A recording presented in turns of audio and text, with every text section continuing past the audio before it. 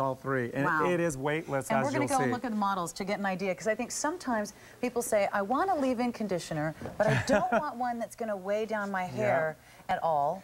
And this isn't, there's no weight, no, right? look at this. It is weightless. There's nothing in their hair other than the cleansing conditioners, which I always put in as a leave-in conditioner, always. And it was so funny because when he started putting cream. this styling cream on me today, I almost started freaking out because I thought, oh my gosh, my hair is so corn silk fine. Don't put anything on it like that. And it's fabulous. It didn't weigh it down at all. No, and I don't know if she knows this, but I put 2 pumps in, not just one. Oh, the trauma.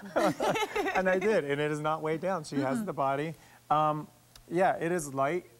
It's and instead weightless. of having to use something different for a finishing gloss, that's all part of it. But it never looks greasy, it's never heavy, it's never stiff, and it still gives you some hold when you want to style. Yeah, that was the element, is when I would cleanse the clients, and then you have them turned around, you go to put finishing products in, they'd be like, no, no, the hands were up. No, no, no, I don't want anything in my